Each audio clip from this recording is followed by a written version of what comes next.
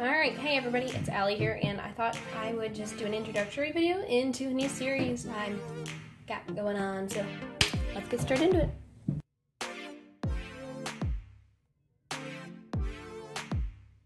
Alright, so hey there guys, my name's Allie, and I thought today I could do a planner series. I could start it off doing a little bit of an introductory video. I'd like to upload on the weekends, and because I have Saturdays off, and that's also tend to when I have my paycheck come in at the moment. My budgeting side of my planning is going to be a little bit all over the place because I got trips and stuff going on, so we're going to try and work with it, alright? We're going to try and work with it. Summer is a busy time for everybody, so you know how it is. You guys know how it is. I've been on YouTube for a few years now. I've been mainly just like a gaming channel, but it wasn't really gaming. I mean, you know how you are when you're a kid and you're just... You want to be a famous YouTuber! So yeah. I thought I'd do planning videos to start off with because, for one thing, I love budgeting, I love planning, I love organizing. This is like my perfect cup of tea, so. And I thought I could do like weekly or bi-weekly check-ins and monthly stuff and all that kind of fun stuff, so. Yeah, I am getting paid this Saturday, and I'll probably be cashing the check on Monday, which I am also have a day off there on Monday, so you're going to see like my budgeting that day. Today I'm just going to show you my actual way that I plan and what I'm getting into here because I just started this new thing. My life's all over the place and I'm trying to organize it, so we're going to put everything into one spot.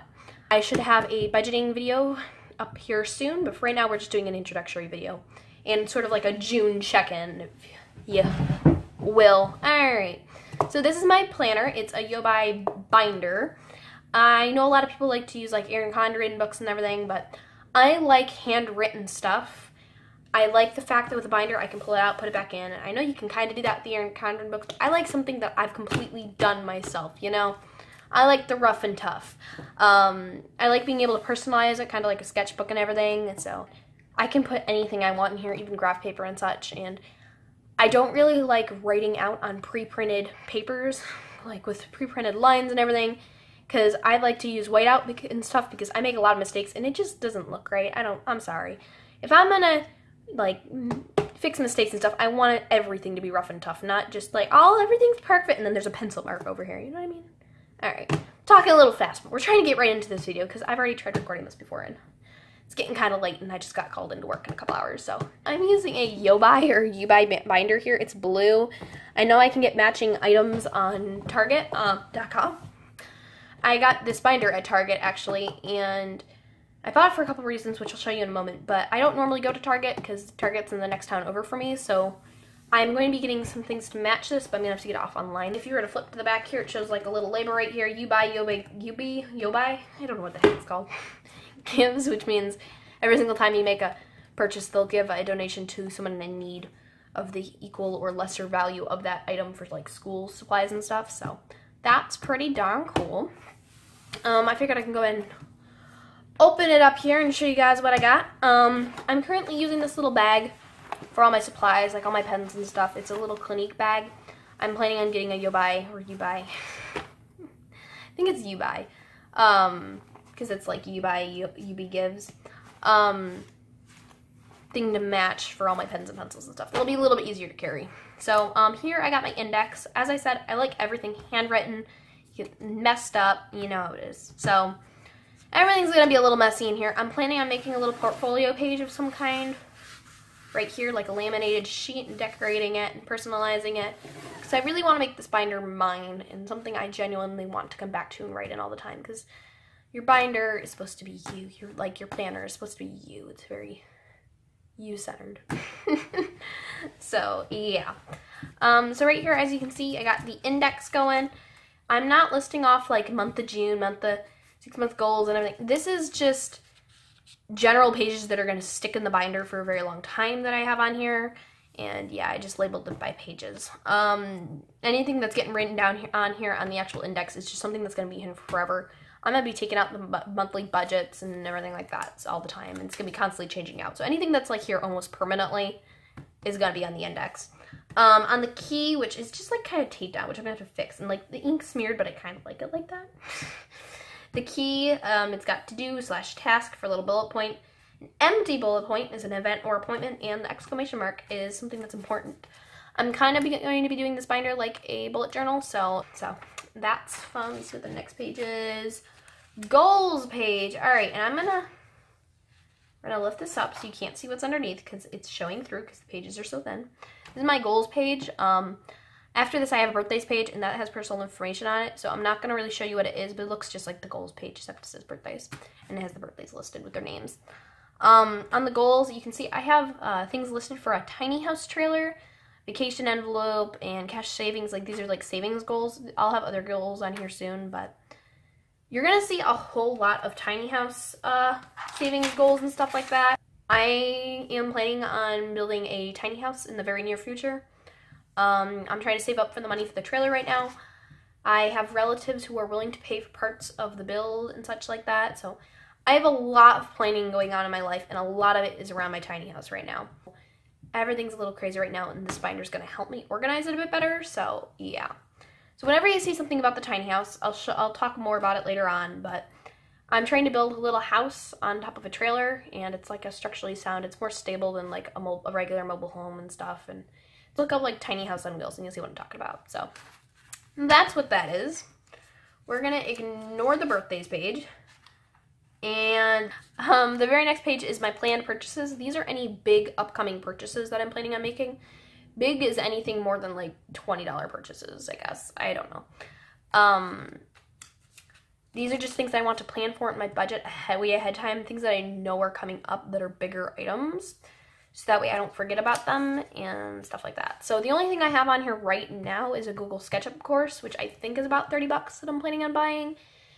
And that's just so I can have a little bit easier time trying to design my tiny house, because I kind of know how to use Google SketchUp, but I'm not really great at it. And I want to learn more because I really do like designing things, making floor plans and all that. So I figured that will help me, and that's why I'm planning on buying it. I think that's about 30 bucks. So we're going to see about that in the near future, hopefully.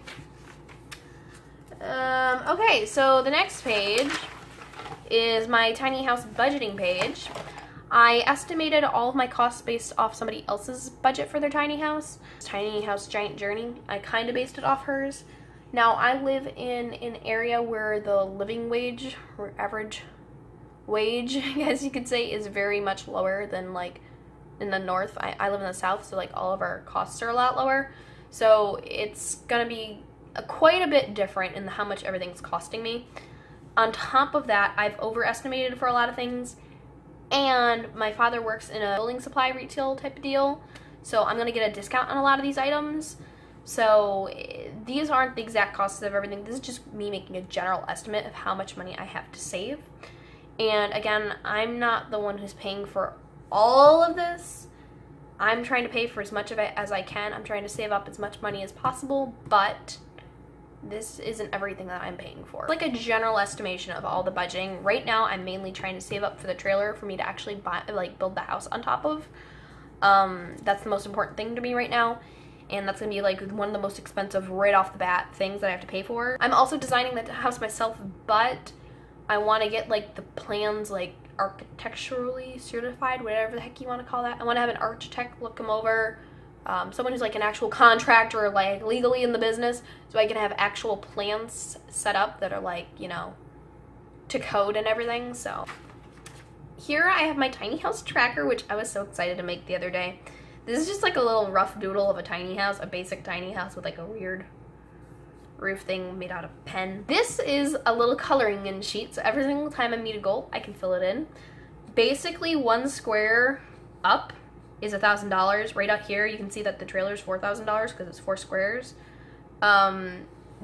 These 16 squares represent the actual house structure, how much those cost, and then like the furniture I want to fill in and stuff, and like $1,000 for the entire roof. So when I color this all in, that's $1,000. So yeah, that's my savings tracker. I figured I can color it in rainbow, and it'll just be like a little fun thing to keep track of when I start doing my budgeting and everything like that on this channel. So here you can see I have my Pokemon trading card game sales. I'm trying to sell Pokemon cards on eBay. I'm just getting into it. I've been trying to figure out all of my estimated expenses when it comes to packaging, postage, tax, anything like that. For the more expensive cards, I'm trying to send them these type packages. But like I also have to pay for sleeves, and there's also some cardboard in here to protect it so it doesn't bend and whatnot. So I'm trying to figure out the best way to package and ship them for the cheapest amount of money, but just for the same amount that the customer can receive tracking and they know where their package is and everything's safe and secure. I'm trying to figure out the ways to ship out cheaper cards, because the most important thing is that the customer has some kind of certificate of mailing or something like that, because then they know that I have shipped out their package. They can track it, because I don't want them just saying, oh hey, by the way, I didn't get my cards, you know, you owe me money back. Type deal, you know what I mean? You guys get it. So yeah, if I were to just ship the package straight off at the post office, just like this, it's gonna cost me almost $4, which is not fun. We're not doing that, honey. So I'm gonna see if I can figure out a way to print off the eBay shipping label, which I see a lot of people doing, where it's cheaper than actually going down to the post office to get it. So yeah. The next page is actually some work notes. My next thing is my shopping list, which is oh so important to me. This page is probably gonna get changed out a whole lot. I already have 2 things on here I have to buy, and I just made this. And I have a wish list, and these are things that I would like to buy in the future that are a little bit more expensive. It's not really a planned purchase, it's just things that I want to get eventually, and I like to have them on mind. Not necessarily planning to purchase them immediately. These are just like, you know, your wish list. The next thing I actually have is my month of June. And here's where I'll be doing my June check-in, well not my June check-ins. It's not June every month, Allie. This is where I'll be doing my monthly check-ins and stuff like that. And I figured I could go over my month of June right about now. So get this out of the way and have a video up. Up at the top you can see I have the actual name of the month. And I also have the year. But right here I have a New York trip. And that's because I have to go up to New York here at the end of June. I have to figure out the exact dates we're leaving and returning. But I have to make sure I have money set aside for that trip. I should have it, not this paycheck that's coming up, but I should have another paycheck which I'm setting aside for that, which probably won't be as much money because I'll be getting off for those days, but we're gonna see how that goes. I'm hoping to be able to set aside plenty of money for that trip because we're going all the way up to New York. So over here is the main part of the month of June, which is my goals for this month. Where it says like study the World Wars book and take notes and stuff. I am no longer in high school, technically. I'm graduating this month. I mean, I've already graduated. I was homeschooled, so we had to send for my diploma and stuff, so it's an entire process. But for right now, technically, I'm graduated. I'm not going to college for another year or 2 because I am building my tiny house. So, since that's my top priority, I still want to have my mind fresh and always learning and such. So, I'm trying to, like, read history books and stuff like that, and hopefully keep my brain sharp. And I'd like to work on a whole lot of math over the summer and into fall, because I'm not the greatest math whiz, and it's something I wish was my stronger suit. So we're already halfway through 2019 because it's June now, so that's cool. The next thing on here is I need to finish my art commission. Now this is a biggie because I've had this art commission just waiting for forever. I need to get this done as soon as possible. That's actually like my #1 priority. I probably should be making like a little exclamation mark right here. It's like a violet color. No, I need like a pen. Okay. I need to finish that art commission as soon as possible because the person has been waiting way too long on that. So many things have happened, and there's no excuse for how long they've been waiting for that art commission. And I normally like to have my art commissions done within 2 weeks, and I try to get them done in a few days if possible.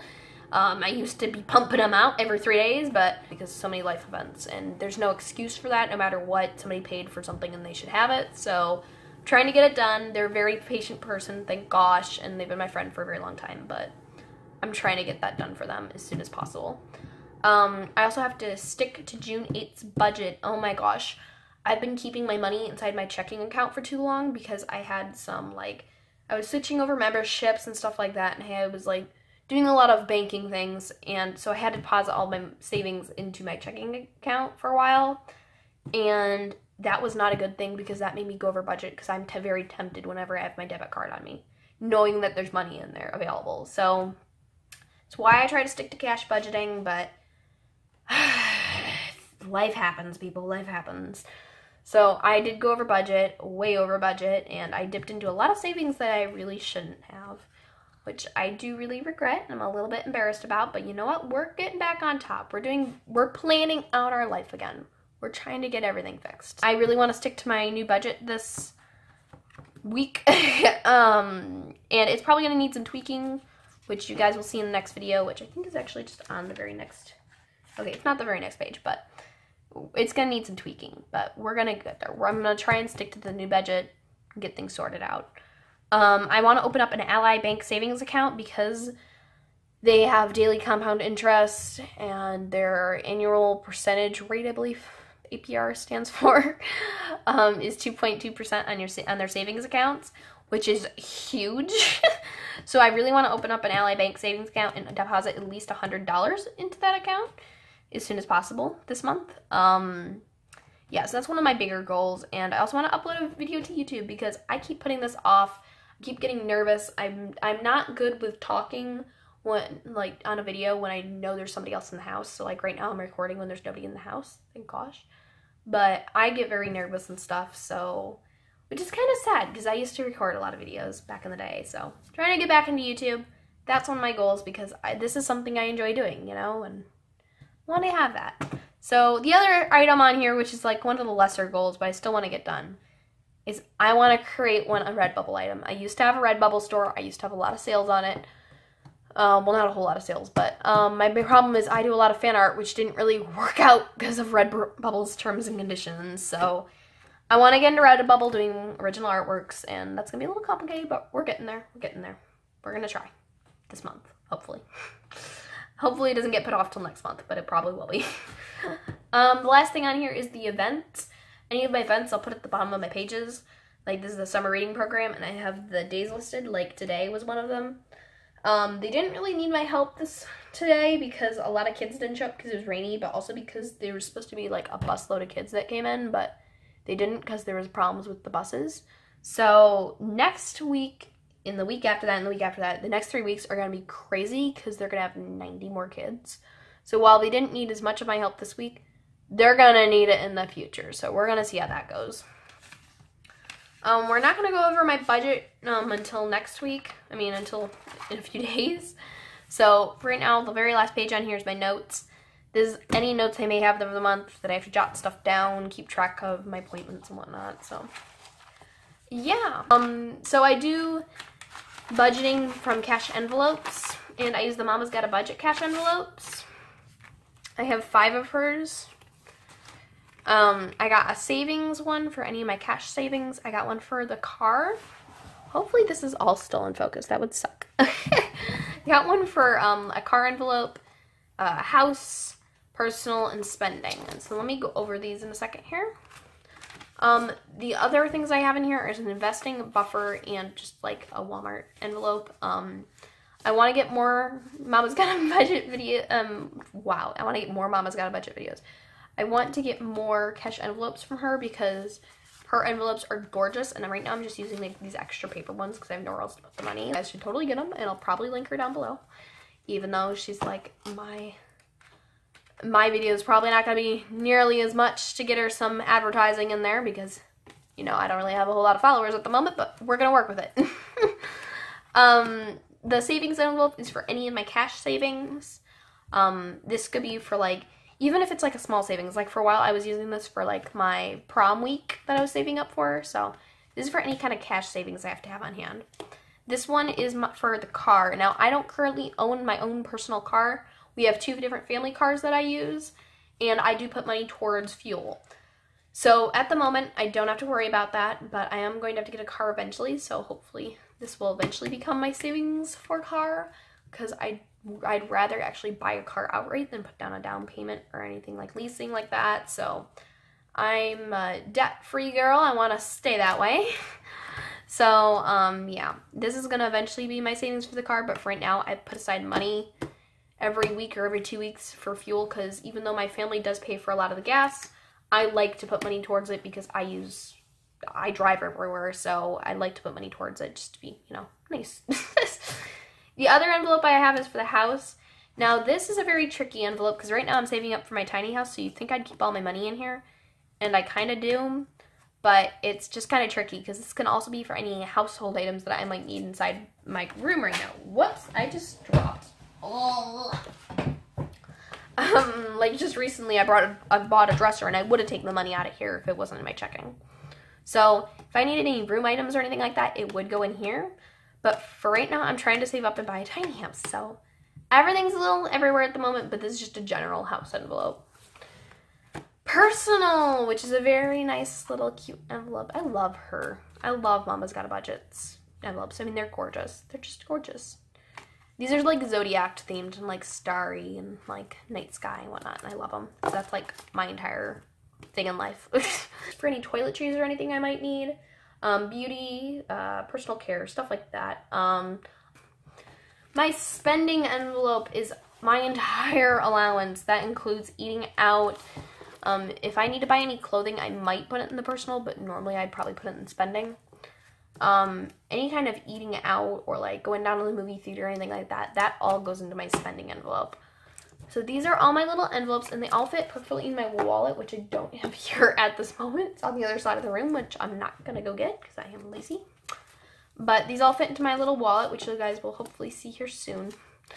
And yeah, they're really cute, but I also tend to keep them inside the Mama's Got a Budget paper here. At least like the ones that I like to keep at home because they have a lot of money in them at certain times. So those are my cash envelopes. I'll be doing a budgeting video here very, very soon.